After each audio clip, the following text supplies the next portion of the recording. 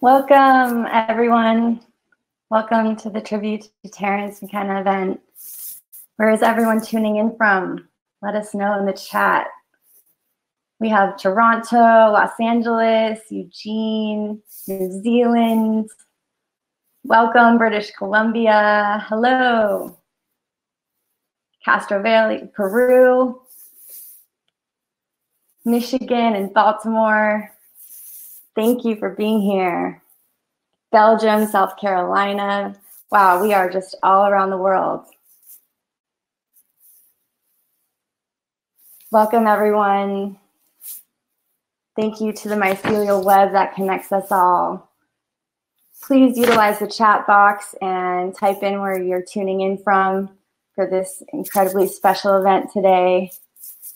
April 2020 marks the 20th anniversary of legendary Terence McKenna's passing.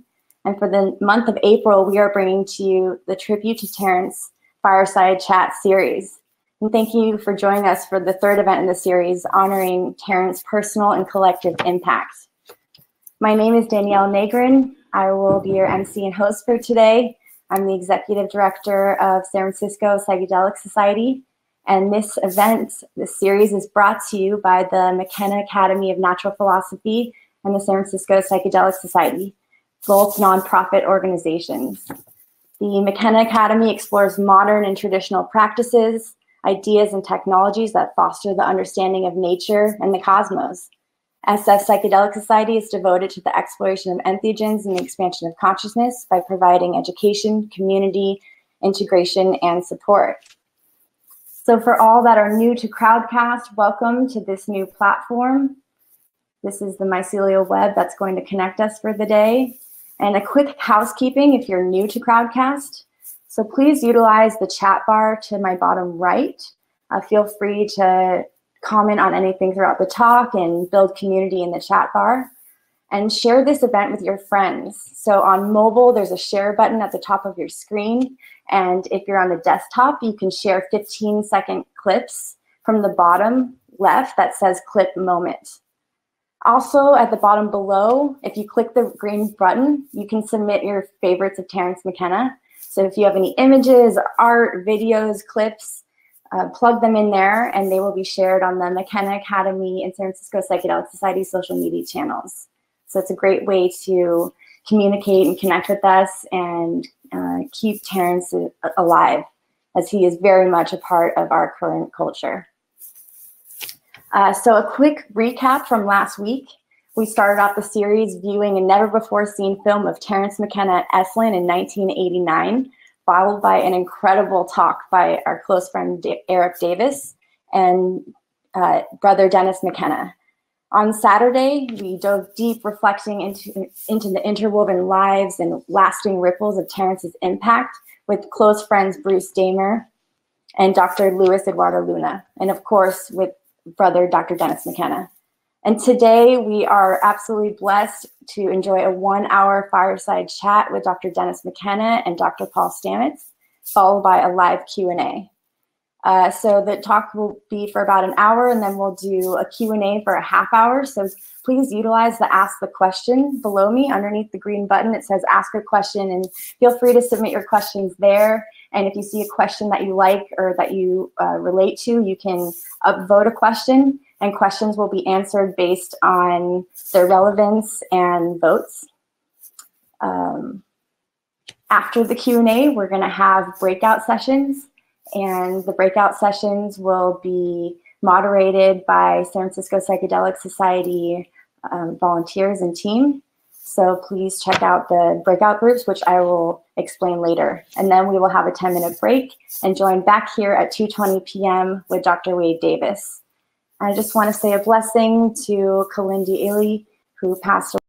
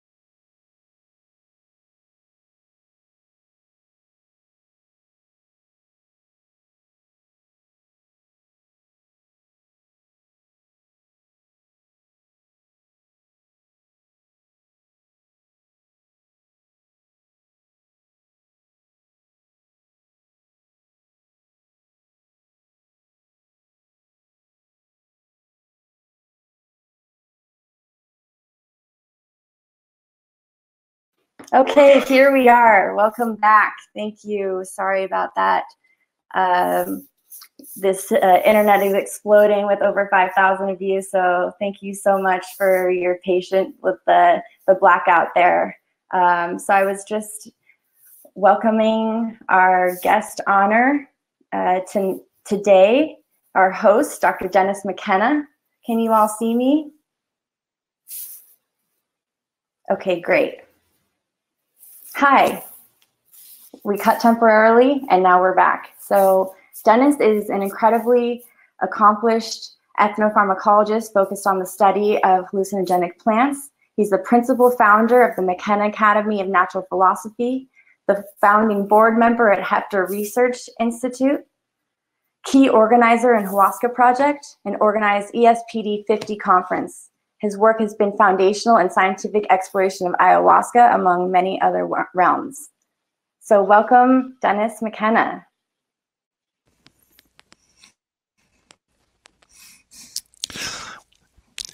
Hi, good afternoon. Thank you. Thank you, Danielle.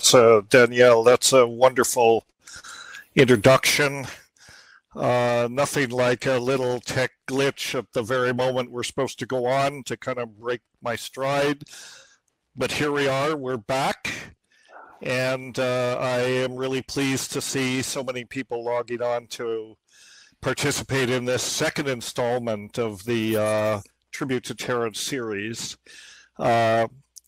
So today it's my extreme pleasure to be able to invite two of my old friends and two who are also old friends of Terence. This is really a treat for me to be able to appear together with these two gentlemen. They are both thought leaders and well recognized in their respective fields. So our first guest today is Dr. Paul Stamets, who practically needs no introduction to most of you. You're familiar with Paul's work. He is probably one of the few people that could actually claim the title of Mr. Mushroom. He's globally known and widely respected for his work in the area of mycology, both medicinal and psychoactive mushrooms. I'll read a short bibliography. This, believe it or not, is a short bibliography that I'm going to read. Paul Stamets is a speaker, an author, mycologist, medical researcher, and entrepreneur, considered an intellectual and industry leader in fungi, their habitats, medicinal uses, and production. He lectures extensively to deepen the understanding and respect for the organisms that literally exist under every footstep taken on this path of life. Paul's philosophy is that mycodiversity is biosecurity. He sees the ancient old-growth forests of the Pacific Northwest as a resource of incalculable value, especially in terms of its fungal genome. His research is considered breakthrough by thought leaders for creating a paradigm shift for helping ecosystems worldwide. He's author of 6 books, including Mycelium Running, How Mushrooms Can Help Save the World, Growing Gourmet and Medicinal Mushrooms, and Psilocybe or Psilocybin Mushrooms of the World. He has discovered and named 4 new species of psilocybin mushrooms. He's the founder and owner of Fungi Perfecti LLC, makers of the Host Defense mushroom nutraceutical supplement. Paul, welcome to our forum. It's lovely to see you. Honored to be here. Hey, Dennis. Thank you. Thank you. So we have an hour and we can talk about whatever we want. You know, I have some talking points, but tell me a little bit about your relationship with Terence.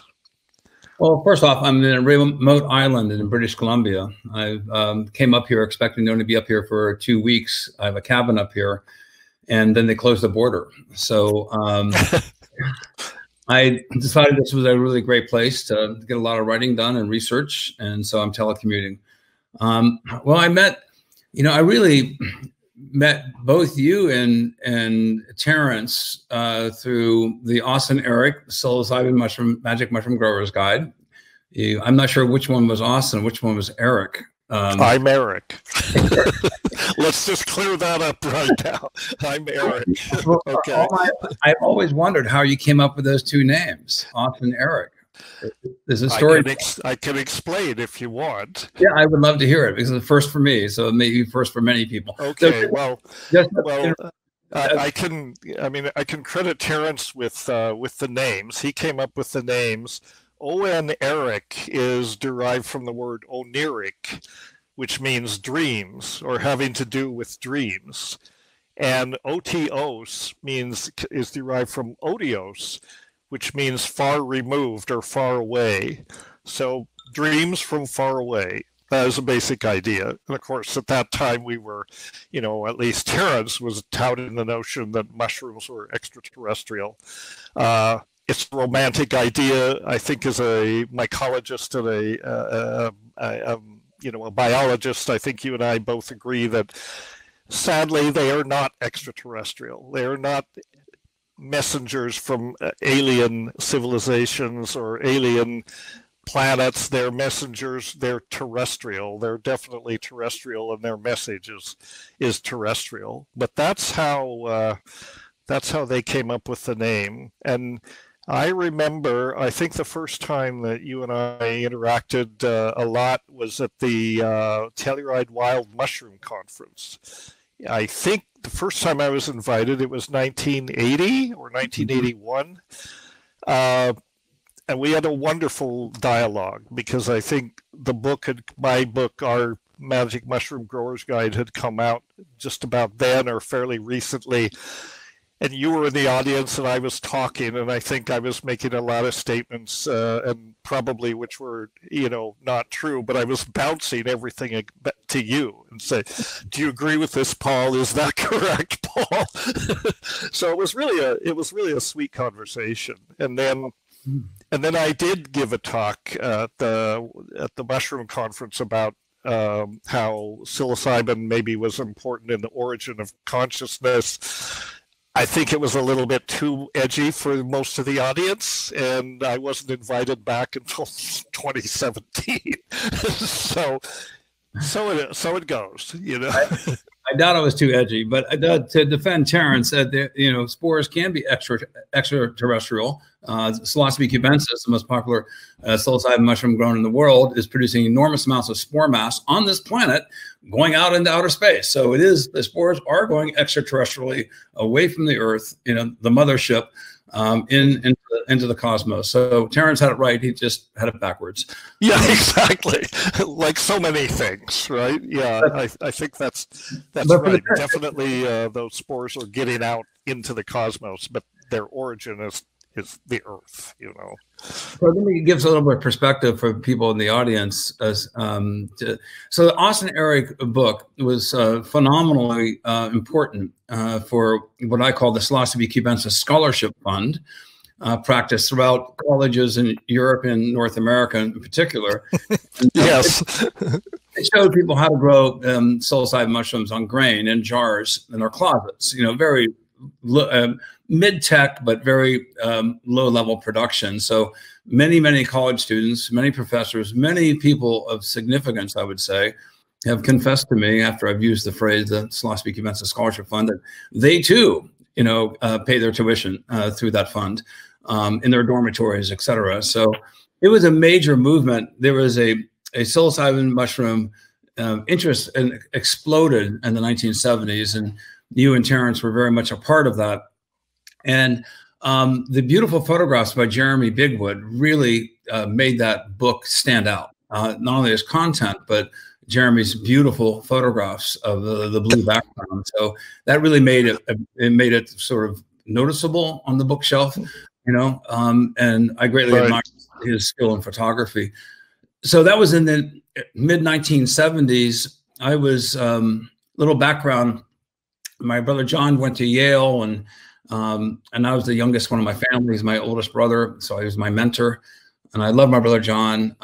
Your Terence has passed, my brother John has passed. So, our two brothers who are hugely important in our lives have moved on, and their influence on us continues. And I think about my brother John virtually every day. But he was a psychonaut, and we tripped a few times together and came up with the phrase, "The family that trips together stays together." So I guess that's better than the family that trips together flips together or something like that. Well, that happens.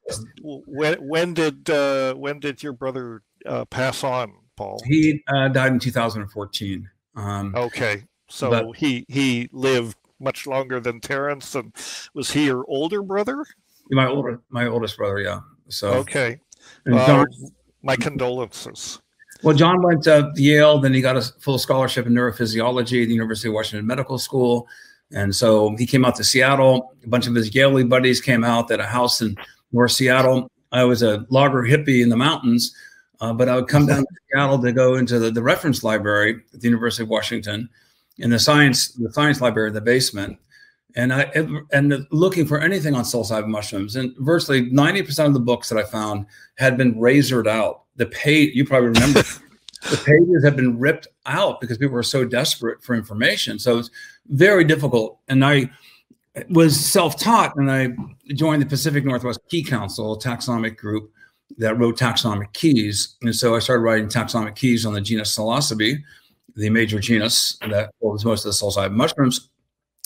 And there were later genera in the Stropharia family. This is Hypholoma, Nematoloma, and Stropharia. It used to be called Stropharia cubensis. Right. Stropharia means sword belt, or a belt on a sword. And so it got moved to the genus Psilocybe. So I knew there was a cluster of taxonomically of species close together.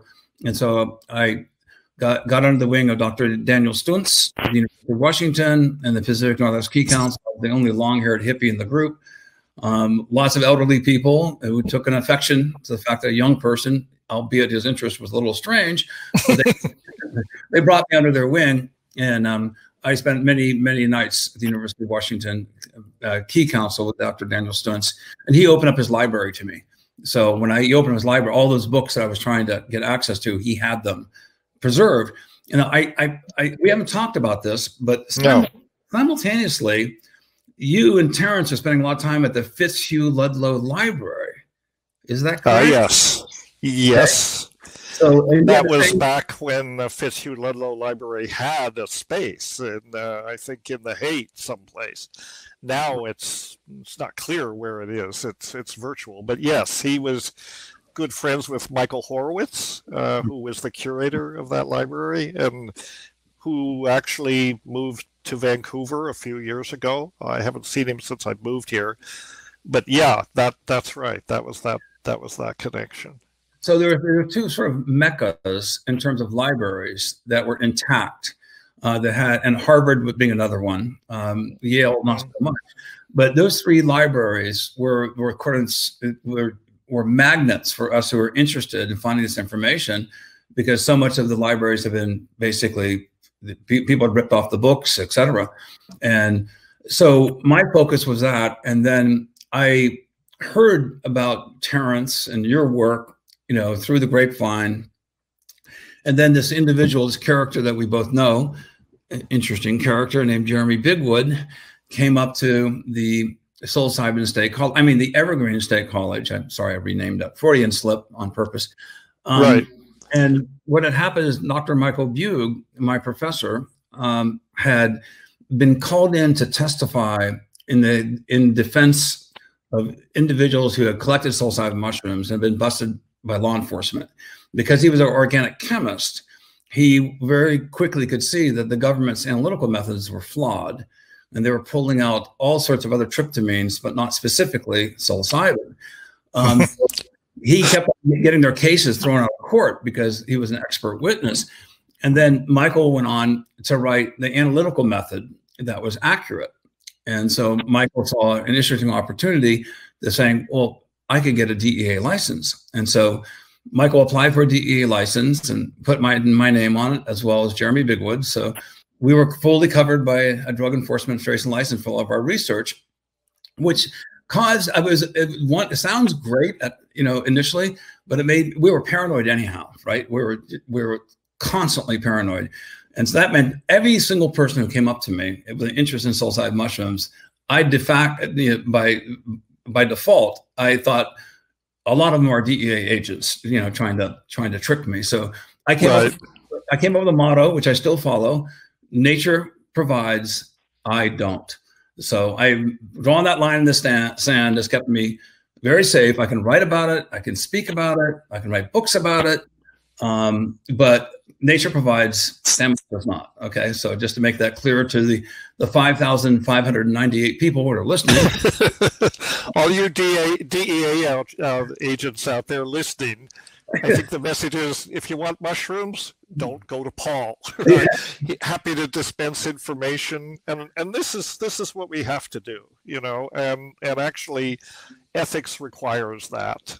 You know, mushrooms are easy enough to find in the wild. It takes a little bit of education and some library research. You could start actually with Paul's book, one of your landmark books, and among the many that you've written is Psilocybin Mushrooms of the World. And it has some of the best photography of psilocybin mushrooms I've ever seen, including beautiful electron micrographs of spores and this kind of thing.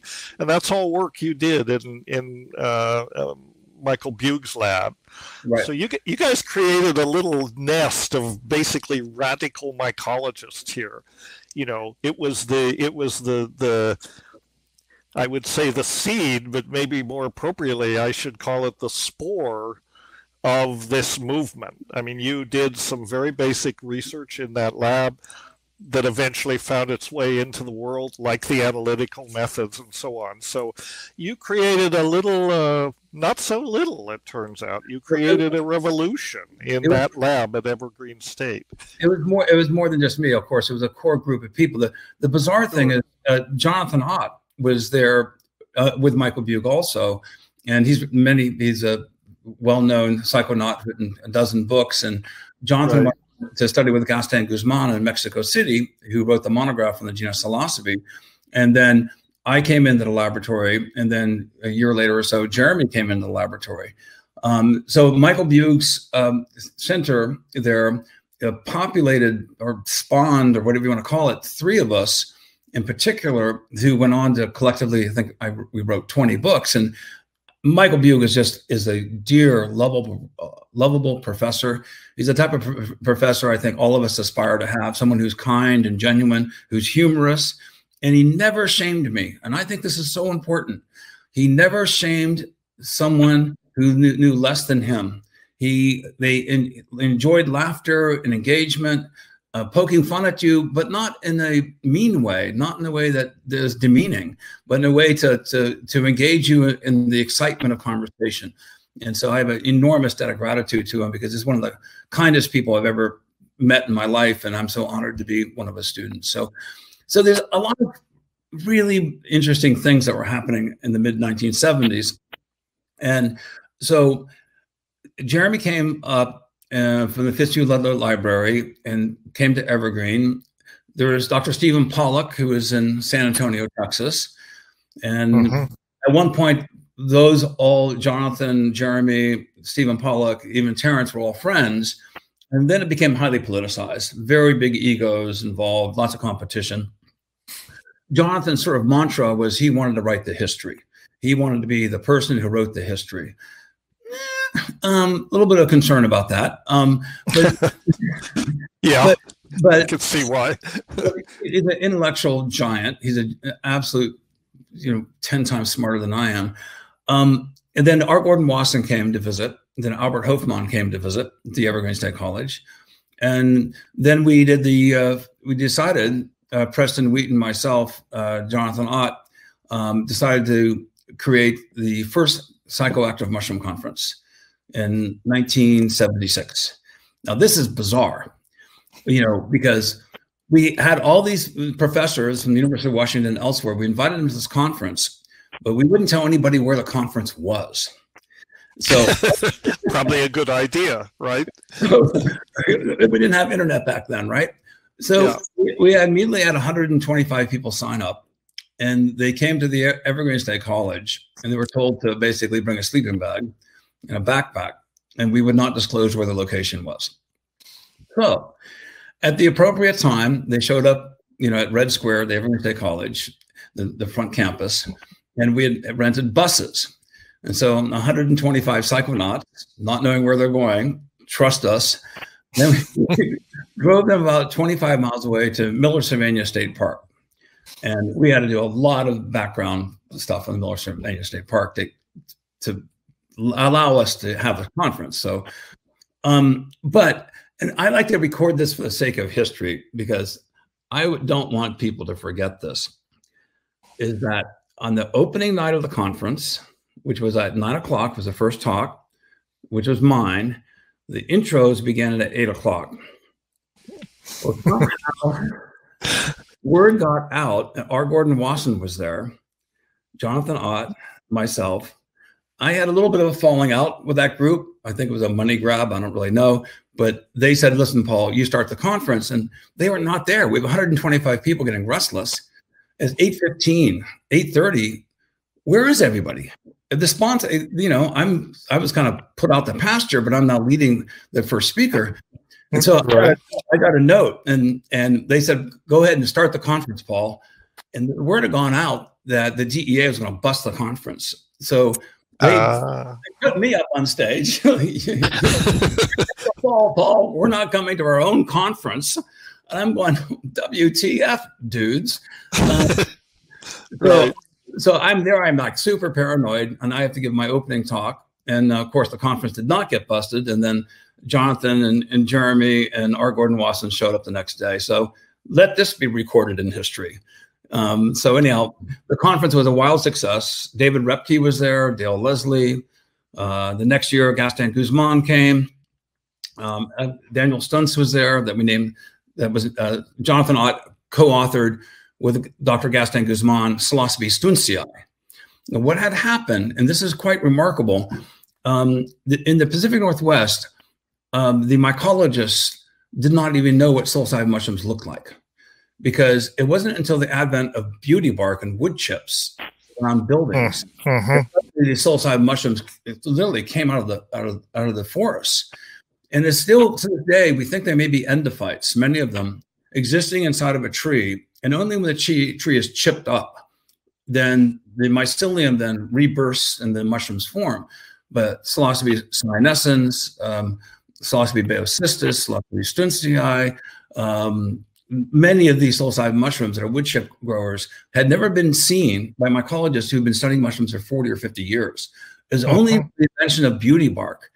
And so suddenly all these psilocybin mushrooms started coming up around universities, around courthouses, around law enforcement facilities.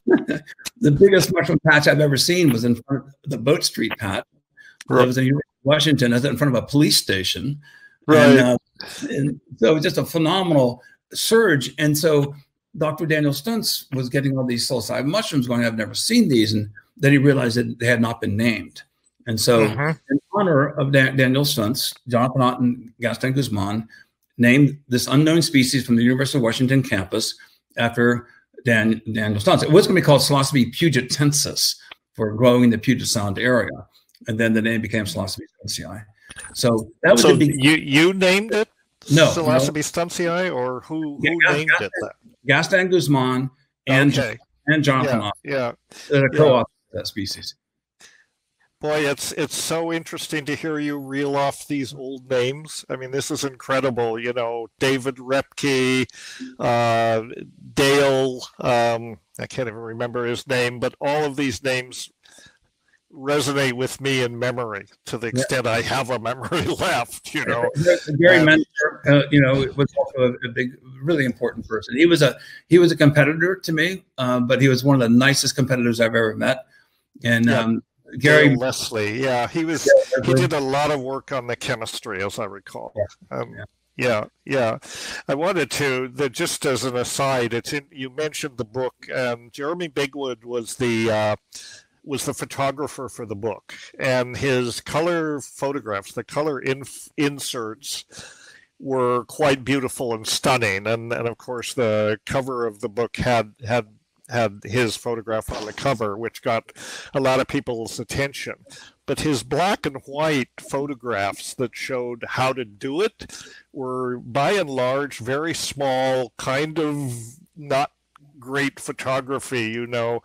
I mean, there was enough information there to show how to do it, but I always was amused by the fact that Jeremy chose for his pseudonym on the book. He called himself Irenaeus the Obscure. And I used to kid him, Jeremy, is that a reference to your photographs here? Because they're not very clear. And of course, he denied that. But yeah, he's. We also have to give credit to Kat Harrison. Okay, Kathleen Harrison was also, part of the four of you, and she did lots of illustrations too. So big shout out to her. So yeah, she did the illustrations, did a beautiful job. In fact, I have one of her original drawings on my wall right here. I'll show it to you if I can reach it without unplugging something. Let me see.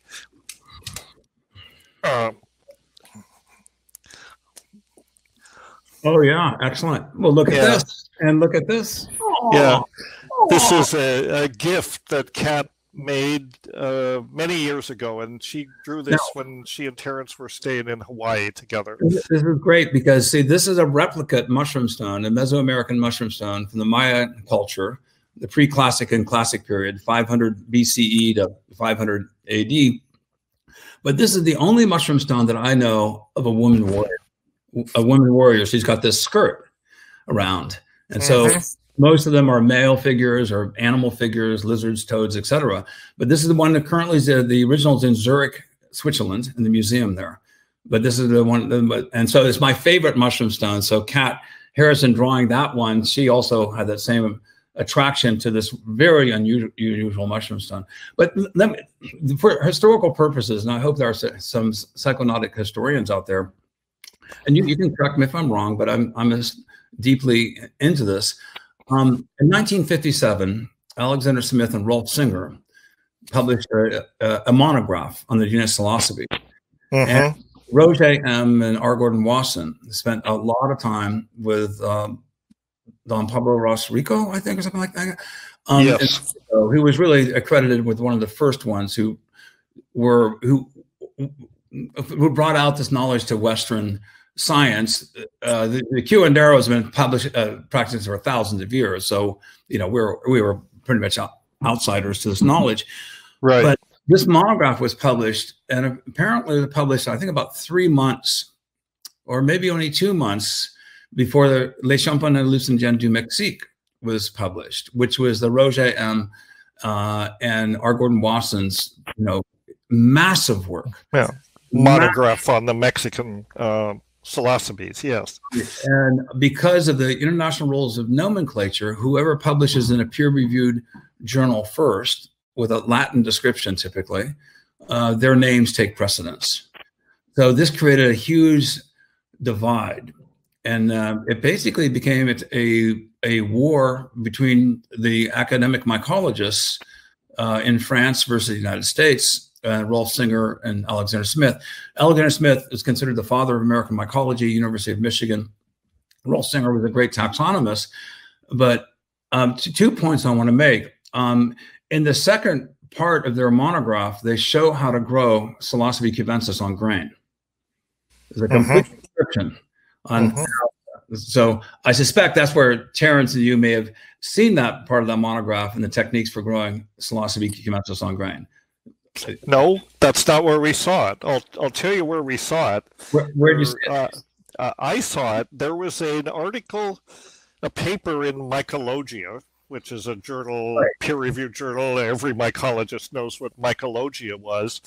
Came out about 1974, and it was a paper about how to grow mushrooms on grain in mason jars, exactly the technique that we used. Except the person that wrote it, I forget his name. It was a funny name, and I forget the name, but it was a technique that he had published for mycologists who wanted to do genetic research, on mushrooms. They could grow small amounts. It was applied to the common edible mushroom, Agaricus bisporus, And I got this paper, and well, we had mushrooms in mycelia. We had plates and all that. Our attempts to grow liquid culture had been dismal failures. So just on a hunch, I thought, well, let's try this. And as it happened, I happened to be at the Colorado State University. I'd already gotten my degree, but I'd gone back to Colorado State to get organic chemistry and more taxonomy, and this on the recommendation of Schultes, because I was trying to get into graduate school at Harvard to work under Schultes.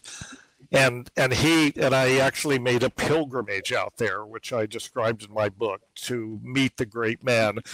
Schultes was incredibly kind to me, and I think to everybody, that crossed his path, because he loves students. You mentioned a few minutes ago about mentors, and I think for you and for me as well, mentors are far more important than the institution you study in.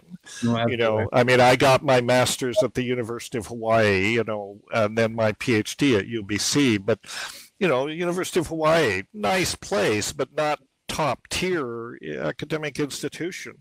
But my mentor there, Dr. Sandy Siegel, who then introduced me to Neil Towers, another amazing mentor, he was one of the most out-of-box thinkers I've ever run into.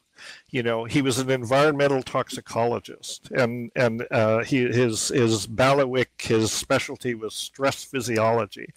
So he studied organisms that lived in volcanic vents and this kind of thing. And he was just, I can't tell you how much I owe to those two gentlemen, Neil Towers and Sandy Siegel. Now, as a postdoc, I had some other mentors who were like, the supervisors from hell, but we don't need to go into that. But these two mentors, and so it's really affected my own mindset in the sense that I feel it's important to be receptive to students, and encourage them to go for what they're interested in. And, this is really one of the most gratifying experiences I have. And I think you too, Paul, you're a great teacher. And I love teaching. And this is the whole thing about the McKenna Academy, is to have it be a place of education where people can come. And even if they have crazy ideas, and lots of us do, they'll be respected, they'll be heard, not necessarily believed, but they'll get a hearing. And this opening this thing up as a forum for ideas is the whole motivation, and I really appreciate your support for the Academy and everything you've done, in general. So, Terence frequently referred to you as my brother's a real scientist. I'm not. That's true. Actually, that's true. I mean, he knew science, but he didn't study it, and sometimes I've listened to lectures and so on that he's given, and most recently the video. But the point is, he wasn't a detail person. He was an idea person.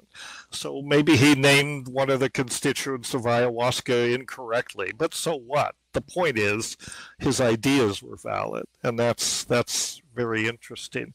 Let me ask you, we're kind of drifting away from Terence, but I wanted to ask you,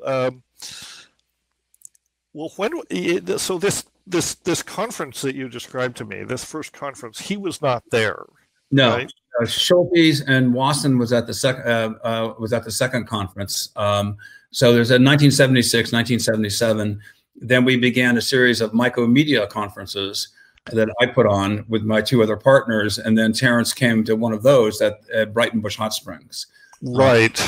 And that's why Terence and I really first spent a lot of time with each other. And what I enjoyed about Terence is he would laugh at himself. He would laugh at his own mistakes. And he had a wonderful sense of humor. He was wrong, and he would emphatically defend himself. But at some points, he also would just give up. And he goes, I'm totally wrong. And I I wish our president could learn that trait, you know. His concept of time wave to zero, you know, he had the end of time being on his birthday. And I got, okay, you know, let's talk about this, right? Right. His time wave zero was an algorithm that constantly adjusted to current events. So it's a self-correcting algorithm. Well, that's good for algorithms are self-correcting, but this time wave zero thing is something that, frankly, I never got behind. But I do want to give credit, and I do think it's plausible, and I've stated this many times. Your stoned ape theory, which I call a hypothesis, is becoming a theory, because now we're seeing that psilocybin and psilocybin analogs do cause neurogenesis. We do say that they have a profound lasting effects, making people better citizens, healthier, better partners, a reduction in partner-to-partner violence, more empathy, being able to face the end of life. So you and the now we are our research. We're not going using psilocybin. We're using legal psilocybin analogs. We've been spiking these into pluripotent stem cells. These are basically stem cells that differentiate into neurons. And we've done like 5 sets of experiments now, and we have shown that these psilocybin analog, which are perfectly legal, and we know that psilocybin does the same thing as from other people's research, stimulates neurogenesis, causes new neurons to form, to proliferate, to fork, causes remyelination on the axons. And so you two are way ahead of your time. One of these stone journeys that you went on came to, I think, an empathic truth. There are some things that you hear, and over the body of evidence that is accumulated in the past 40 years, I think you and Terence came upon something that is truly profound. And I think it will be increasing evidence over time will further support this, not being a hypothesis, but being a truly a well-founded theory. Yeah, I mean, the stoned ape theory is something that it's very easy just to dismiss it out of hand, you know, which is what most people have done. Well, the very idea, we got smart by eating mushrooms, you know, that's absurd. Don't bother me with that.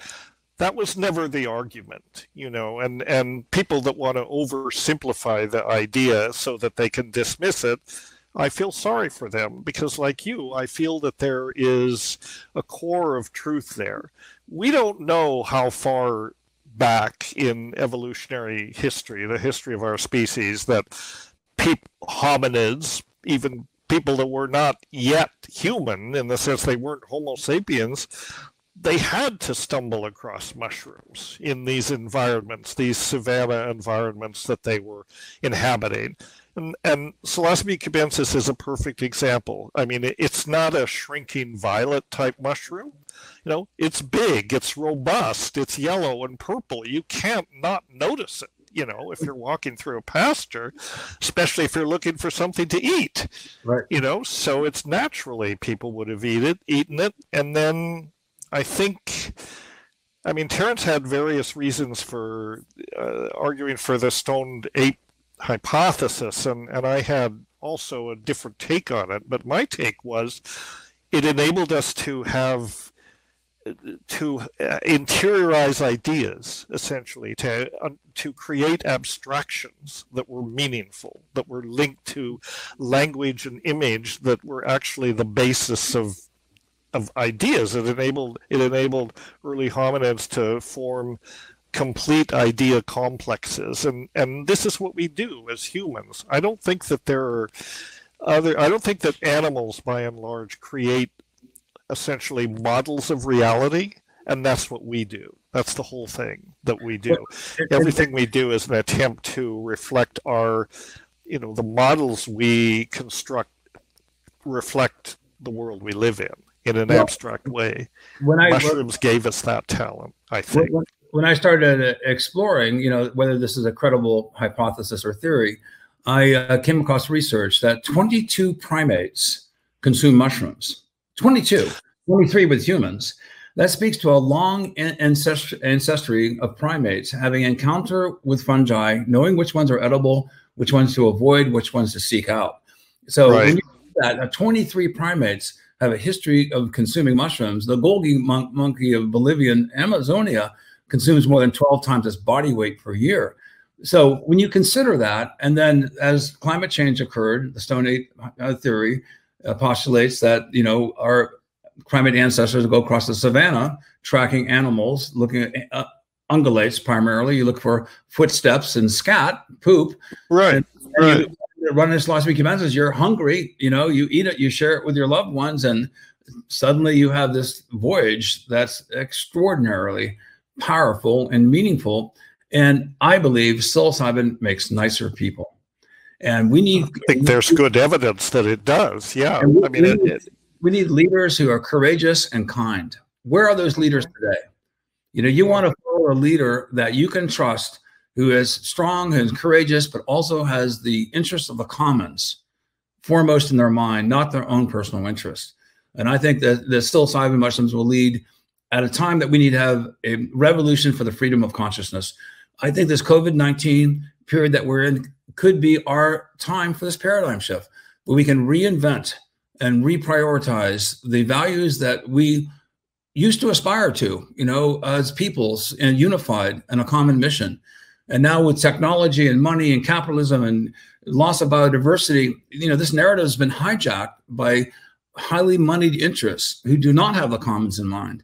So I think this is the time for us to truly do a reset on consciousness. And I'm hoping that this worldwide movement will propel us into that future. Yes, I agree. I think in that sense, I think that COVID is a kind of a gift, from nature. It could have been much worse. It could be much worse. It's bad enough, but I think nature is sending a message. Here's an opportunity for learning. If you listen to this and reflect on it, and then reflect on our place, we have to my whole shtick is I talk about the fact that we become alienated from nature. And this stems out of the notion that we think we own nature. We think it's here to, for us to serve and exploit and ultimately rape. This is a message from nature saying, hey, you monkeys, this is just a gentle tap on the wrist to remind you that you're not running things. You're part of nature. You have to learn to live within the constraints of nature. Because as a species, we're destabilizing all the mechanisms of equilibrium that sustain life on Earth. I wanted to, since you mentioned COVID, and when Terence passed on in 2000, so many things that it seems like another world. It's another century, but so many things that have happened since that Terence never witnessed. I don't know if he anticipated, 9/11, the financial collapse, the wars in the Middle East, advances like the YouTube and the iPhone, social media. What do you think Terence would have made? What would he have had to say about our current existential historical situation? Wow. I mean, it'd be dangerous for me to speculate, but I think this, the fact of he was aware of the computer internet. It was just, getting more and more robust, just before his death. I think seeing the interconnectedness of nature is the paramount message that we get when we journey on high doses of psilocybin. So yes. I think the interconnectedness of consciousness that we're doing right now, on this platform with people all over the world. There are people from Russia right now and from New Zealand, from all over Europe. This is the collective consciousness of being. And I think Terence would see this as a fulfillment of his pioneering work. This is an extension of it. So I think he would have a great gratitude in a sense that we are now more interconnected as a community. I think also he would be horrified at the track that we have been on that has gone away from indigenous knowledge, the respect for biodiversity, the respect for the ecosystem, and this short-term gain that people play in order to get money at the long-term expense of the commons, I think is a debt of nature that we have to pay. And that's what I think this is the beginning of viral storms. I've been talking about this for over 20 years, and many virologists Larry Brilliant, Bill Gates, lots of people have talked about why haven't we had one sooner of this magnitude? And this is the sad and difficult news for many people to understand, because now we have hundreds of millions of people being reservoirs for COVID-19. You can have more than one virus simultaneously. And so the exchange of genetic material, most of these viruses dilute out in their pathogenicity. Not all of them do. But we could be in a continuous period of viral storms, one after another. And so it's time for us to brace for impact. This is a wake-up call for us to reinvest in biodiversity. Look at all the air pollution that's gone away. I mean, the Taj Mahal could be seen, you know, with blue skies. Beijing has clear skies. You know, this is good for us to see that we are having such an impact on the ecosystem that when we stop our activities, nature recovers quickly. So I believe in the resilience of nature, but I hope we have this as a deep lesson that we are influencing the ecosystem dangerously with our pollution and our expansion and the out of control human population explosion. It is time for us to really start reinvesting in the biodiversity of nature. And so I think that fungi and these mushrooms open up the mind's eye to the importance, the gestalt of our existence in this reality. You know, nature is our mother. We should take care of her. Yes, absolutely. I mean, it seems like it's an obvious lesson, but it's one that we easily forget. And that it's interesting. I mean, as a species, we have such a short memory. You know, who remembers the 2018 or the 1918 to 1920 influenza epidemic? You know, many of the lessons that we're relearning were learned then. And, you know, we just don't seem to be able to integrate these lessons of history and change our behavior, you know, which is disturbing. I think that you're absolutely right. You know, Terence was, whether or not his ideas about the time wave were correct, I think that he was right on the money when he predicted that there is going to be a huge shift, an existential shift for the species and the planet. We're living through it now. We're seeing this now. He was not correct in the particulars, but he was, you know, he got the year wrong. He got lots of things wrong. But basically, the idea of a singularity or a tremendous existential shift in the way that we have to live in this world if we're going to continue, he was right on the money with that. So in a sense, I think he would look around and at what's happening. He would probably be dismayed. A lot of us can be dismayed at what's happening. He would also, but he would not be surprised. You know, he was talking about this from the late 80s, and we've all seen it coming. You know, we can look back, we can say, oh, the environmental crisis and climate change, all this, if only we'd started to do something about it 30 years ago, we wouldn't have this problem, or we'd be much more on top of it. We're not very good at anticipating the future and planning for it. This disturbs me. This may be what eventually kills us as a species. You know, we can't think ahead. Well, Neil Young wrote songs on this that were popular, predicting this. You know, so it's part of a gestalt of a sort of a subculture of us that we're treated as if we were kind of the left environmentalists that were pot smoking hippies who didn't have a clue. Well, right. Pot smoking hippies created the internet. You know, they're now populated some of the best universities throughout the world, and they are really taking their responsibility for making this environment a better place for future generations quite seriously. And it's very interesting to me. And I speak of this in the movie that we were both in, Fantastic Fungi by Louis Schwartzberg. It's interesting that irrespective, there it is, a plug. He didn't ask me to show it. I just had it handy. I wanted fantastic piece of work, Paul. Just incredible. FantasticFungi.com, April 21st, there'll be another session like this on the movie. But irrespective of whether shamans saw illness as caused by in spirits in the invisible, or whether it's caused by scientists would look at it as caused by microbes or viruses.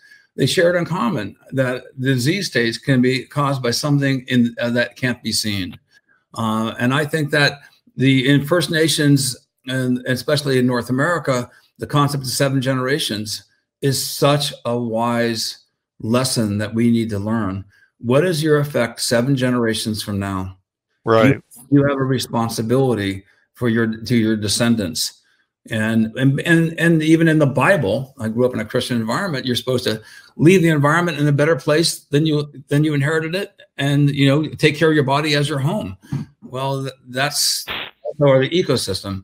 So it seems to me that we have some really poignant lessons to learn from indigenous peoples, and those of us from European descent. The Eleusinian mysteries, 2,000 years ago, for over 1,000 years in Greek time. Thousands of Greek citizens across all cultural strata would walk, a dozen plus miles, heckled along the way to a great telestrian, a temple with pillars, and they all imbibed in a fungal mixture. Plato, Sophocles, Aristotle. And so it's not just Mesoamerican and South American and North American indigenous people, it's European indigenous people. So this is the bridge of consciousness that we share. And I think it's time for our citizens of the world to wake up and to create the paradigm shift that's so needed, because we will be ejected as a species if we don't. Extinction is normal. 99% of all species become extinct. We'll be no exception. And so we should very seriously. Exactly, because Gaia, if you want to think of it that way, will find them. I don't worry about Gaia.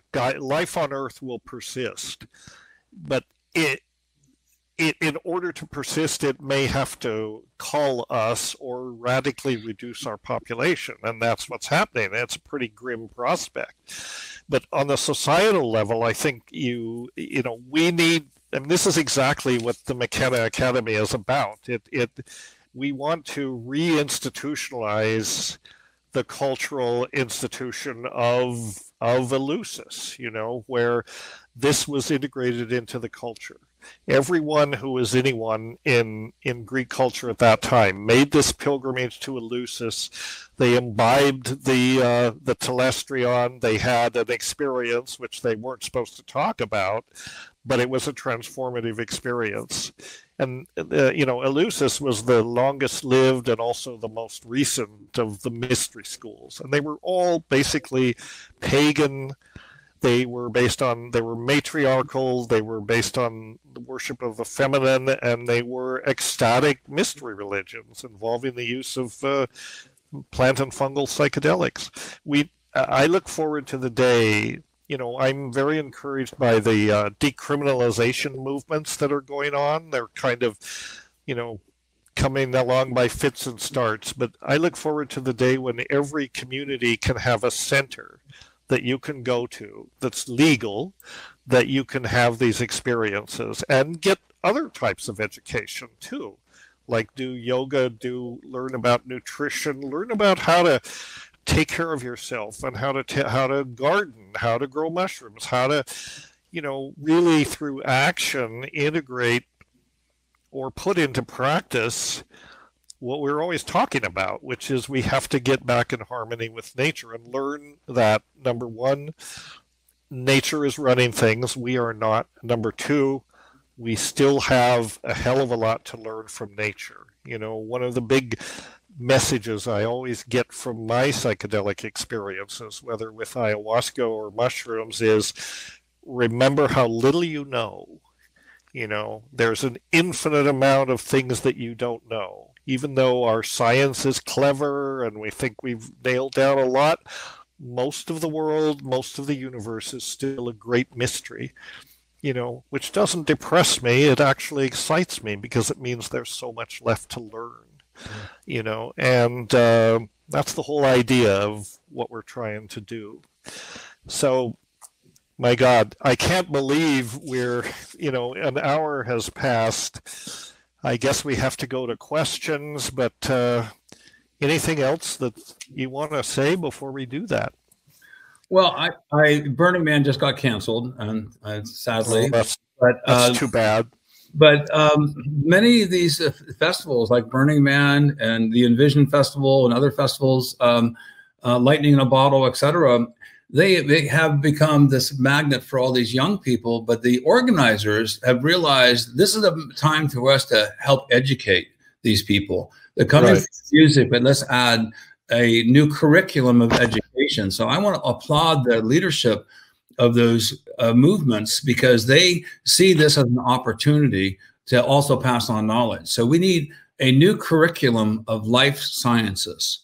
We need to prioritize those with that which is economically rational and economically sustainable, because the economy of ecology budgets nutrition for the benefit of the species that are resident within.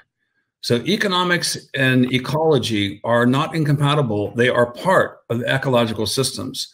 I think we need to promote those that are ecologically rational and economically sustainable, so the message can be carried on. And so I'm hoping that many of the people out there will take the torch and bravely and courageously move forward with kindness and purpose and respect for Native Indigenous peoples all over the world, of which we are also a member. So yes, everyone is indigenous to Earth, right? And yeah, we have to reinvent social principles, and I think fungi and plants in general, but especially fungi, they do what they do through symbiosis, right? We have to symbiosis being a mutually beneficial interaction between organisms of different species. And one of the primary examples of this is the mycorrhizal relationships that fungi have with trees in these old growth forest systems. You've written about this very beautifully in many books, especially Mycelium Running. And, you know, one of the things that hold us back, you know, in terms of our advancement as a species, is this idea of competition. The old Darwinian idea, you know, that survival of the fittest. If I win, you have to lose. It doesn't work that way. Nature works through symbiosis. Nature works through collaboration. It works through forming networks and associations that rise all ships, as it were, or benefit all the parties. We have to somehow educate people that capitalism is what's gotten us to this stage, because it's based on this scarcity idea and, you know, taking, consuming, and marginalizing people. We have to get past that and develop new social paradigms, and symbiosis provides the model for this. You know, so that's what that's what nature can teach us, among everything else. Yeah. So let's see. Where is our tech person? We probably should go to questions here. There she is. Okay.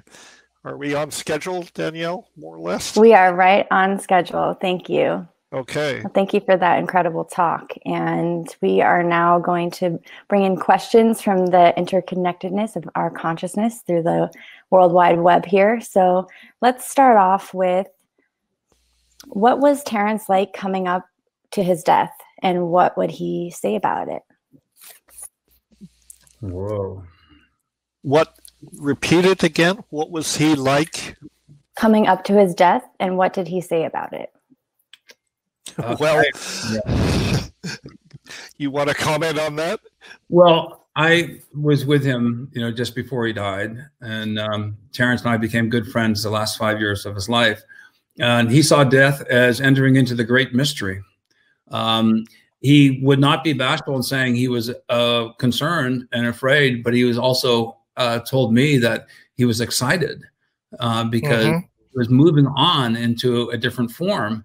And he was like intellectually curious about death. And I'm going, dude, you're dying and you're interested in the intellectualization of death. And I thought, this guy is way beyond my level of being able to conceive. But Dennis, you being his brother, I'm sure you had deep conversations with him on that. Well, we did have conversations about it. Of course, when you're dying, naturally you're afraid, or you can be afraid, and you can also be curious. I mean, it's not unlike the way you might feel when you're about to take a high dose of a psychedelics. If you don't have some butterflies in your stomach about this, you're not paying attention. On the other hand, that doesn't inhibit you. It's curiosity that drives you forward, that gives you the courage to go ahead and subject yourself to that experience because of what you might learn. And I think Terence approached his death in very much the same sort of mind frame. Well, I'm dying, let's face it. There is no way out. In fact, I got a very strong message when I had a high LSD trip shortly before in the summer before he died, and it was all about Terence. And and the message that came to me from this was the only way out is to go in. And I think Terence went into it with that attitude. And he was at peace when he died. I mean, he was at peace. He had accepted it. And I think he approached it in kind of with the same attitude that he would approach psychedelics, or that any good scientist. He wasn't a scientist, but he was a curious person, and I think he approached it in that spirit. This is what's happening. This is what fate has decided for me. So let's see what happens. Of course, he hasn't reported back, as far as I know, on what happened. But I hope he's out there somewhere in hyperspace or whatever it is. And he's very much part of our culture today in the conversation. And still very much part of the culture. Interestingly, his voice is still very strong, and it's due to an invention which didn't exist when he passed on, which is basically YouTube. And he's achieved this virtual immortality on YouTube.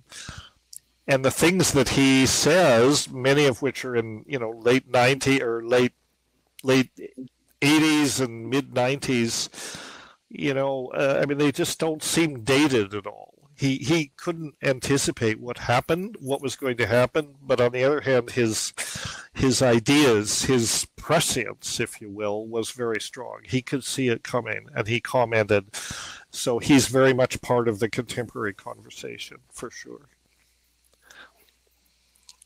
Absolutely. So our next question is, this is more directed at mushrooms and Paul in general. I generally take mushroom supplements for immune support. Many medical mushrooms have been found to have antiviral properties. Given the current pandemic of COVID-19, do you have any ideas to which mushrooms may have the potential at combating the virus and improving the immune system? Well, this is a specialty of mine, is the intersection between mushrooms and viral pathogens. And I published a lot on this. And it's not responsible for me to say that I have any evidence of mushrooms fighting the COVID-19 virus. It is academically supported and defensible that many mushroom species, especially in the mycelial form, have shown to have profound antiviral activities by upregulating immunity and consequentially reducing the viral titers. So we're engaged right now in research in this very specific arena, but general immune support, good nutrition, healthy environment, reducing levels. These are all cofactors that can build your immunological strength, your armamentarium of defenses, to resist things like COVID-19. However, we do not have any evidence right now of mushrooms being able to prevent or lessen COVID-19. We do have lots of evidence of other viruses where we have been able to show this. But I would just say, stay tuned. This is a hyper focus of my interest right now and a lot of my research. So that's What about other coronaviruses, Paul? Have mushrooms been tested against related viruses? Well, not yet? The coronavirus is a common cold virus. A lot of the common cold viruses are in the corona realm.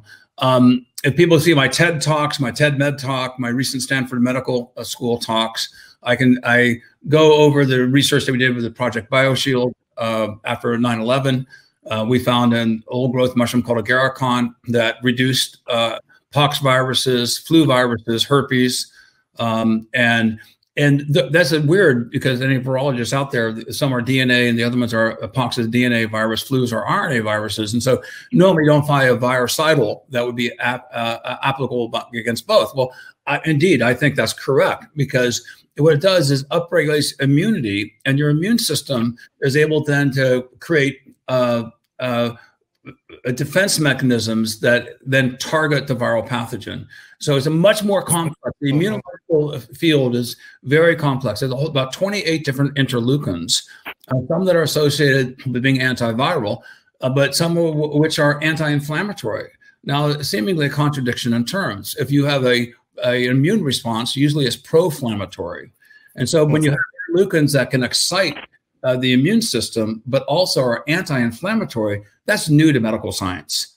How can you potentize the immune system and yet not have inflammation? That's what a lot of our research is on right now, is looking at at least 28 different interleukins. We're very excited about some of the research we recently have concluded, and it's opening up a lot of doors of opportunity. So I would say, try to support your immune system as best you can. Mushrooms can be very helpful, especially polypore mushrooms. Just make sure they're certified organic. And the mycelium is far more potent than the fruit bodies. So that's where a lot of our novel research has come into play. There you have it, a report from the fungal front lines against the COVID epidemic. So keep up your good work, Paul. You're doing great work. This is really good. It's good to let people know about this. And thank you, Paul, for that. And just while we have you here, there's a lot of questions around the development of your bee mushroom feeders and if they're available to the public. Yeah, we made 1,000 of them.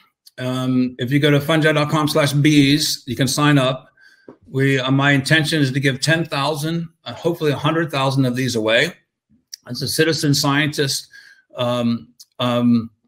invention for citizen scientists to be able to help the immunity of bees.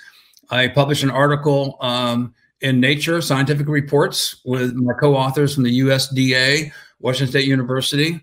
Our reishi and amadou extracts, reishi extract, one treatment, 1% of this extract going in from the mycelium, going into sugar water, reduced the Lake Sinai virus more than 45,000 times in 12 days with one treatment.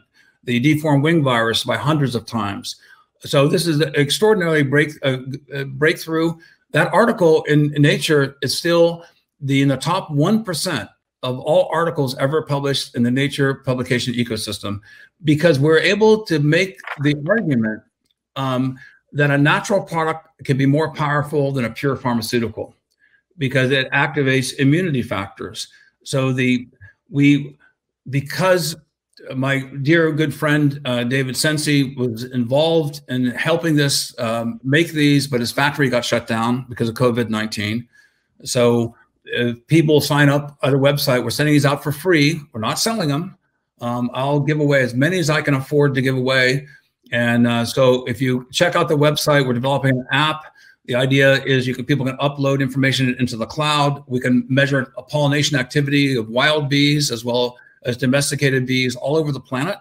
And then we have a sense of what's happening out in the ecosystem prior to crop harvest. If you know you only have 5% of normal bee activity in the ecosystem, well, you can predict that pollination services are going to be harmed and the crop failure can occur or loss of biodiversity of wild plants.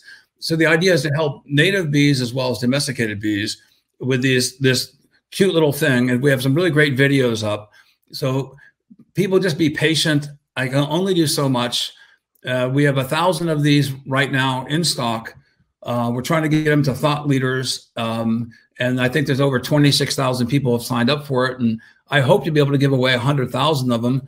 But that could cost me over $500,000 to $1 million, all expenses told. And I'll do as much as I can. I walk my talk to the ability to make the limits of my ability. So with people's support, we hope to get these out all over the planet. Okay, very, very good. Thank you. Do you, let me just ask you a bit about the bee protection. Does the mycelial extract, is it antiviral, or it's stimulating the immune system of the bees to resist viruses? Is that your current thinking? It's called the mode of action, and we're trying to define that. Okay. Now, one of the interesting things that we have found, one of my colleagues and the co-author on our paper discovered that our extracts almost exactly fingerprint profile the mineral concentrations in pollen. And it turns out that there are pollination deserts now because of factory farming and monoculture. So rather than having all these diverse plants producing pollen at different weeks, you have a factory farm monoculture of one crop, all producing pollen within a week or two, and then the pollination desert. And so they get immune stressed because of lack of nutrition. So we know that they're immunologically challenged due to pollination deserts and lack of being able to get these natural forms. My discovery shows that bees go to rotted logs because of mycelium and because of immune benefit. We don't know the mode of action. But the fact is there's no antiviral reducing viruses in bees until our discovery, none.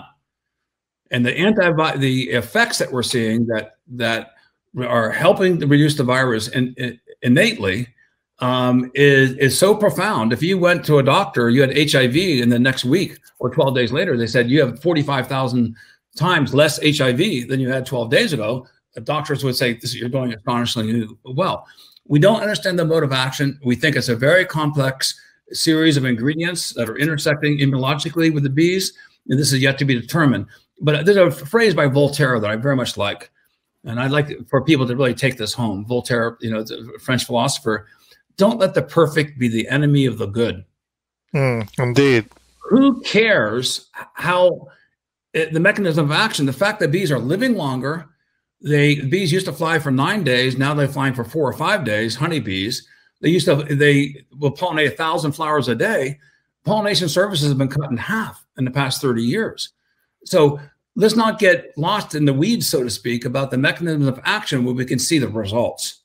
So this is exactly. The point is they work, right? The problem with the regulatory environment, and people get hung up and making the arguments about the mechanism of action, they can't see the forest for the trees. So let's not the perfect be the enemy of the good. The fact is that these things work. Right.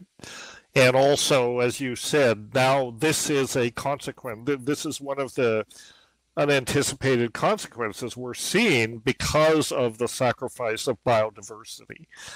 So this is all very much relevant to what we're doing, factory farming, all these unsustainable petroleum-based agricultural systems. This is what happens when you sacrifice biodiversity. And COVID-19, the prevailing theory is it's because of the intersection of the loss of biodiversity in forests with human activity encroaching upon those ecosystems and stressing the immunity of those animals in their ecosystem. Zoonotic diseases mean diseases that come from animals. And many of these pathogens that we have been exposed to are incubated in stressed animal populations that are suffering, from all the obvious stressors that we're inflicting upon them. Yeah, exactly. Okay, very good. So we have definitely a psychedelic crowd here, and there's a lot of votes on a question around when was the last time either of you took a significant journey on psychedelics, and is it still something you do on a regular basis?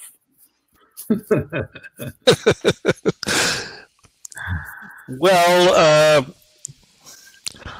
in some way, all journeys on psychedelics are significant, even if they don't have the outcome that you anticipated. So, Sometimes they're incredible revelations, sometimes not so much, but they always seem to be useful. As far as the last time I took a significant amount of psychedelic, for a long time I've been taking ayahuasca more regularly than mushrooms. I have to get back to it. And I have more recently. I can't put my finger on the last time. I can put my finger on the last time. Okay, good. You admit to federal felonies in front of 6,000 people. I'm not telling you the date, and I'm not telling you the country. Okay. Okay. And my answer would be not enough. So, but there's the common phrase Alan Watts, and then Terence used it. When you pick up the phone and get the message and hang it up. Nevertheless, the last time I did mushrooms, I immediately thought to myself, why am I not doing these more often? Setting is really, really important. So having the convergence of the calamity of just day-to-day life, just carving out the space and the time is really, really important. So I honor the question. For legal reasons, I can't specifically answer. But my official answer is not enough. Okay. Not enough. Yes, I agree. I mean, we're all, like you say, we're pretty super busy people, so it is hard to carve out the time, and it's important to make that special time. You could even call it a sacred space and time in which to do these things. And it's not the frequency it's not the frequency that you do that counts. It's the quality of your experience, and one of the things that sets psychedelics aside is that for many people who take them for therapeutic purposes or spiritual explorations or whatever, I mean, they may only do it a few times in a lifetime, but they get what they need from it. Now, if you're a company that wants to commercialize psilocybin, this isn't good news, because you can't commodify the drugs, because people their use should be rare and special is kind of what I think. Optimize the conditions for having the experience, and don't worry about just because I've taken ayahuasca 1,000 times or whatever, Paul's probably taken mushrooms at least that many times. It doesn't matter. What matters is the experiences that you have are good, and you approach them thoughtfully, respectfully, and you try to optimize the quality of the experience. That's the more important thing, I think. And these are special times where we need to have sacred experiences. So I think all of us being isolated, all of us reprioritizing our values and the importance of our families and our lovers and our friendships, this is an opportune time for us to really reevaluate who we are and what our purpose is in life. And we all will die. Breaking news. And so it's important that we face our own mortality with dignity and respect. And the decriminalization of psychedelics movements, I applaud them. And my mother recently died. Before my father died, he asked to trip with me on psilocybin mushrooms. I turned him down. I have a lot of regrets about that. But he was very religious, and I was so concerned I'd rattle his tree. It would change his whole view of reality. He would suddenly be aware of what he had been missing. And I didn't have that feeling of loss at the end of his life, that suddenly going, oh my God, now I understand. It was too much of a responsibility. So I sort of chickened out, frankly. I would have had more courage to say that this would have been really beneficial for him. We all have a right to how we die. Who is going to tell me, and what government's going to tell me, I don't have a right to take a psychedelic, on my deathbed? Really? Right. You're going to put me in jail after I die? Go ahead. My body will sit in jail. It makes no sense. It becomes absurd when there's laws outlining your basic human right to your own consciousness. Yes, I think it is a basic human right. And you know, lately I've been talking about the right to symbiosis. You know, we should proclaim as a basic, not just human right, but organismic right, that people have the right to form symbiotic relationships with any plant or fungus or other organism that they want to. You know, and I think that that's how you address the very idea that you can criminalize something like psilocybin mushrooms or ayahuasca is absurd. And it's a reflection of this incredible arrogance that we have toward nature. You know, and nature has just slapped us in the face and said, wait a minute, you need to remember a few things. Number one, you're not running the show, monkeys. You know, so this is a way to start. This is a way to start, but that should be respected, just as we should be ready to respect people's choices when they are ready to pass on. If they want to take a psychedelic, that should be available to them. If they want medically assisted euthanasia, I believe they should have that right too. You know, I mean, the important thing is to, you know, death is right up there, one of the three most important things that you do, four most important things you do in life. One of them is dying. The other one, of course, is being born. And taking a psychedelic, I would put that among the four main things. The other one is making love. You know, a person should make love at least once in their life, and hopefully many times, because this is an important expression of what it is to be human. So those four things, and the government regulators should keep their hands off of these things. These are sacred aspects of human existence and should not be prohibited or legally regulated in any way, in my opinion. Getting on the soapbox, sorry. It's truly a birthright to have a healthy relationship with nature.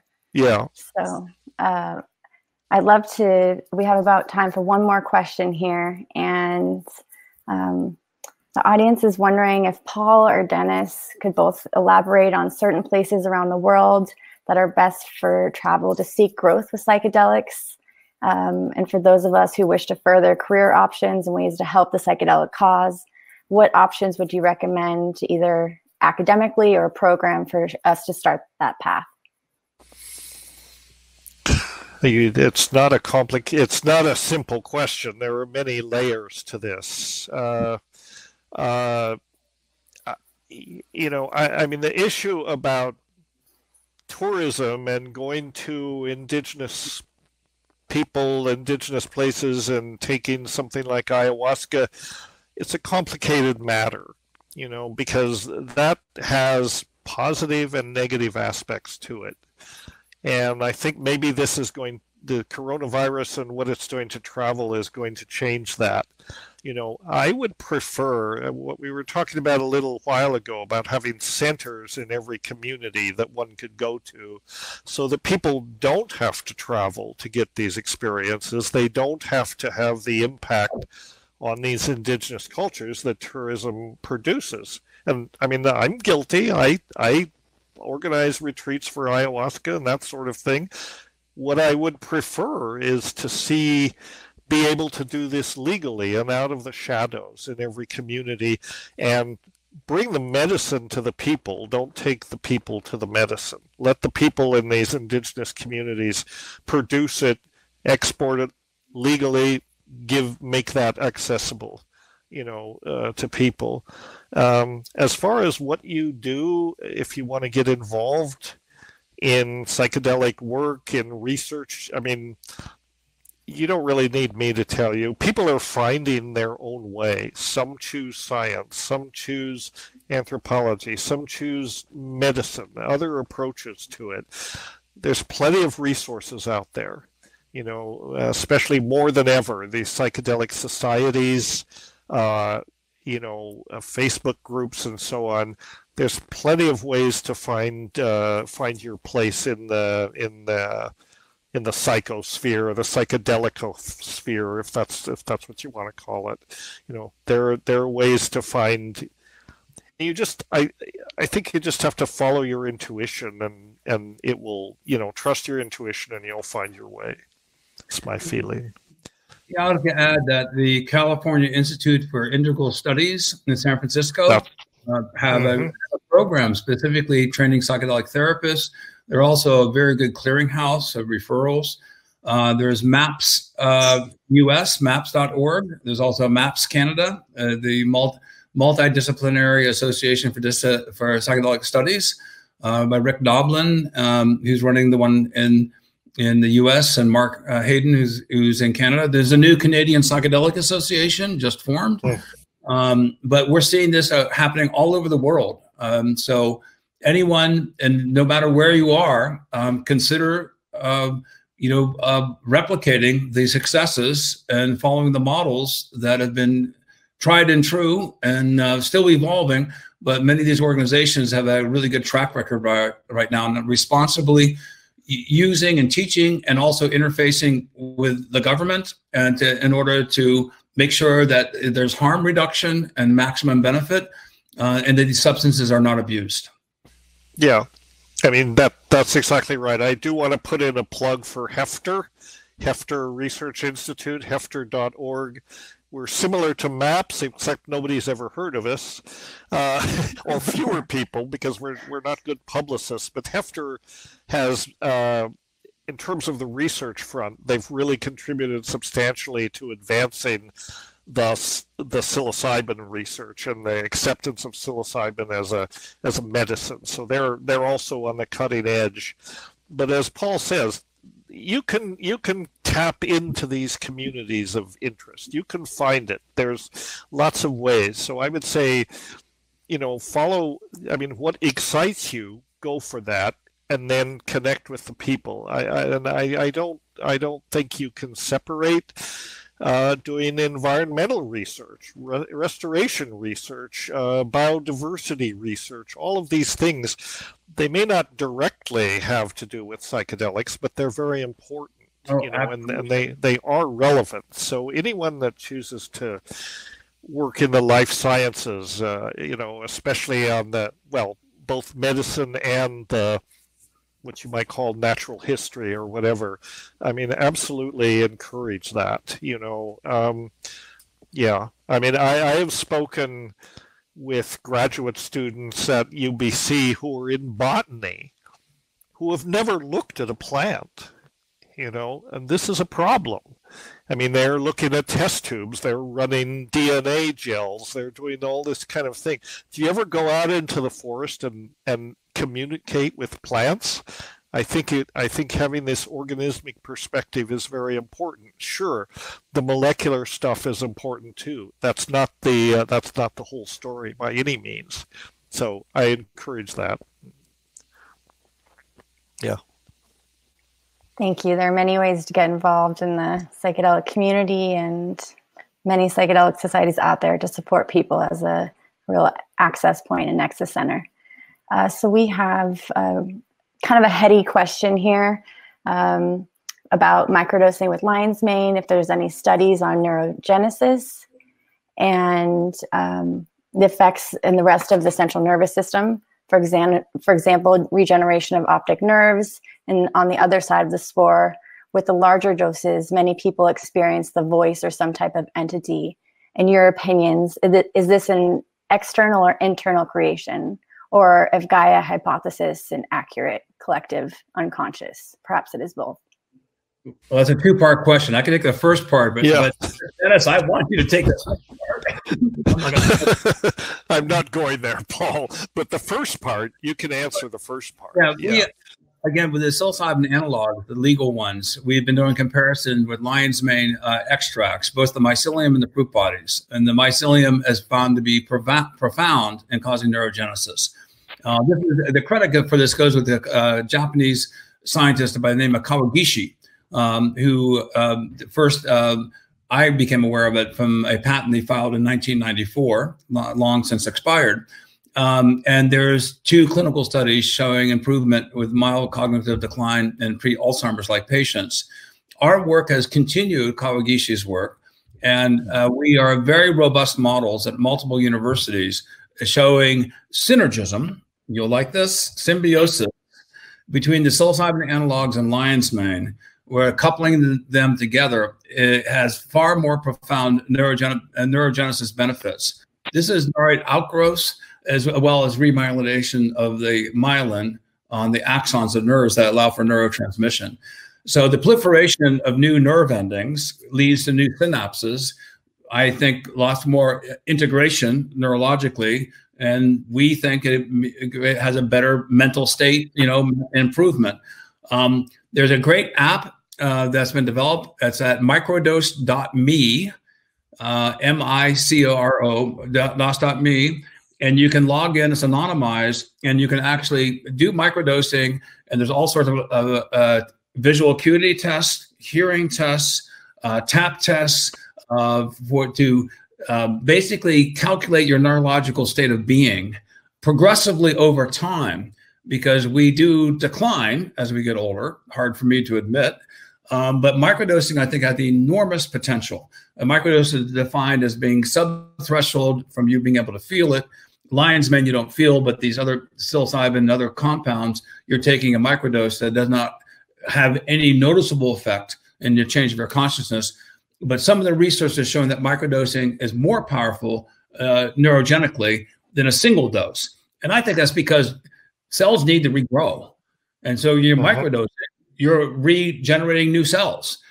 At one massive dose, sure, you're getting the experience, you'll get that stimulus, but then it goes out of your system pretty quickly. So the idea of microdosing is like a nootropic vitamin to be able to help, your mental health and your cognition due to improvement of your neurological systems.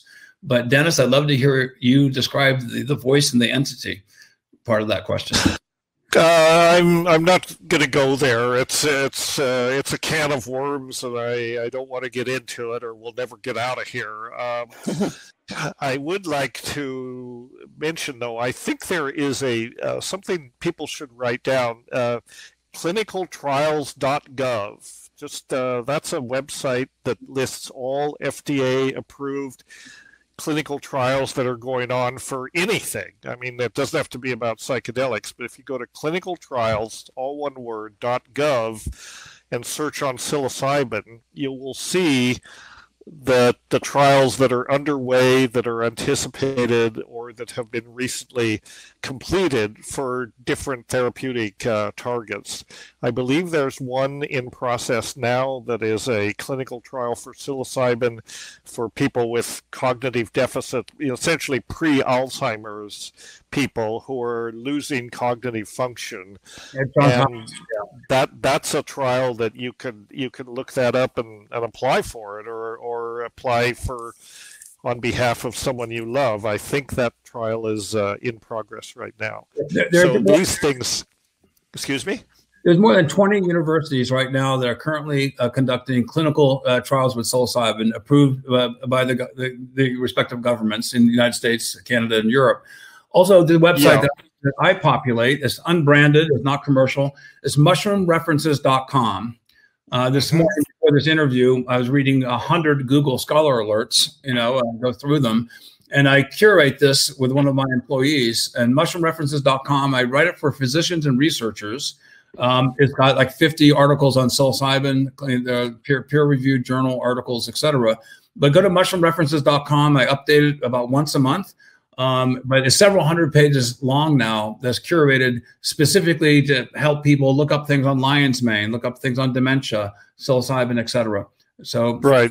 Yeah, I'm familiar with the site, and it's a great resource. It's a wonderful resource for this. So yeah, thank you. Well, thank you both so much for this incredible talk. And, we're really creating a worldwide movement to propel us into the future here. So, Paul, where can the audience find you if they're new?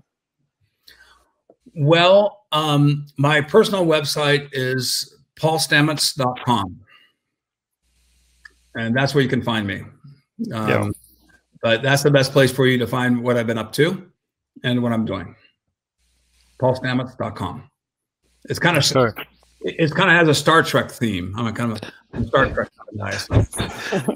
Yes, that's right. There's a character in the more recent Star Trek that is, I think, modeled after you, and his name is Stamets, right? And he's the ship, he's the expedition mycologist for Star Trek.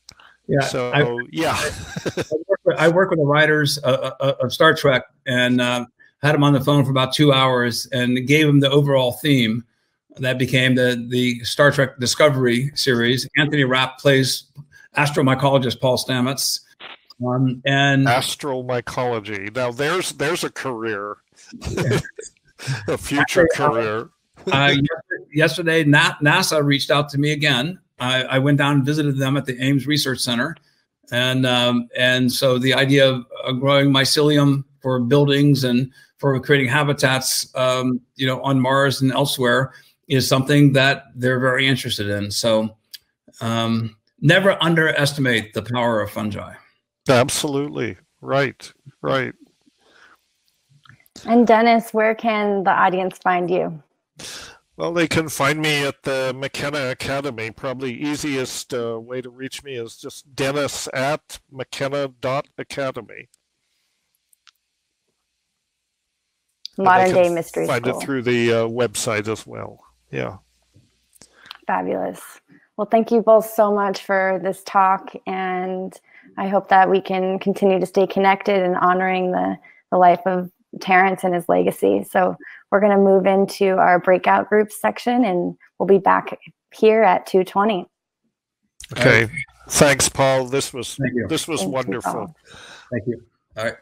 This is one for the books, if we still had books. Yeah.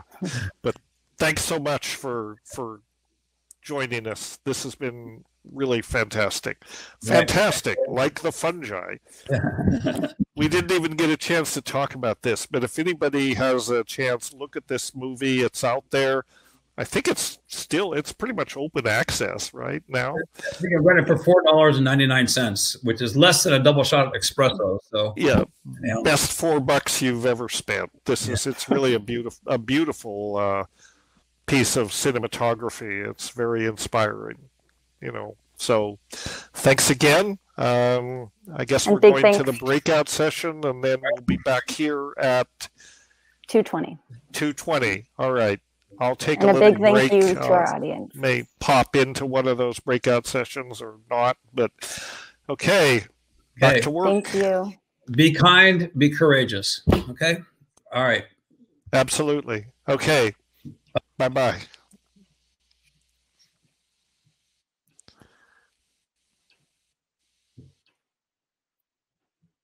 And big thank you to our audience, all 6,089 of you. Thank you so much for being here and part of this experience. Don't leave. We have a lot more programming in store for you. And I'm going to walk us through the next portion now. We're going to move into our breakout groups where you can dive deeper into the talks, into the thought-provoking material of the talks. And each one of the breakout groups is moderated by the San Francisco Psychedelic Society team. So if you are new to Crowdcast, let me just guide you through this. So imagine we're in a house right now, and the house we're in the theater. And we just saw we were just on the main stage, and now we're going to break out into different rooms into the house. All right. So basically, you are going to go to the top of your screen where you see the name of the talk, the Paul Stamets Fireside Chat, and where it says more, ... click on more, ... and there you'll have a drop-down menu where you can choose a different breakout group. And feel free to go between in and out of each group. If you find a group that you really like, we encourage you to stay there. So pick the group of your choice, and be patient as you're going into the breakout group, because sometimes it takes a minute for this platform to host all of these people and break them out into different rooms. If you're on mobile, the session is at the top of your screen, so just pull it down from the top of the screen. And once you enter into the breakout group of your choice, type something in the chat, because the facilitator doesn't know that you're there. So it's helpful for the facilitator to know if you're in the chat room. And also, if you are wanting to go up on screen and ask a question or interact with the group, just be sure to test your mic and your camera so that it's working. And sometimes it doesn't work, so you just have to reload your page. And feel free to ask questions as well. And there's a really supportive community here, so I'm sure people can help you out in the group. And also type in to the chat box to raise your hand so that the facilitator knows that you're in there. So we are going to be back here at 2:20, and we're going to hear from Dennis again and Dr. Bruce Damer, and come back here at 2:20. So thank you all so much for being here. And if you can't find the breakouts on your iPhone, you go from the top of the screen down. Dr. Wade Davis at 2:20. So I will see you back here then. Thank you.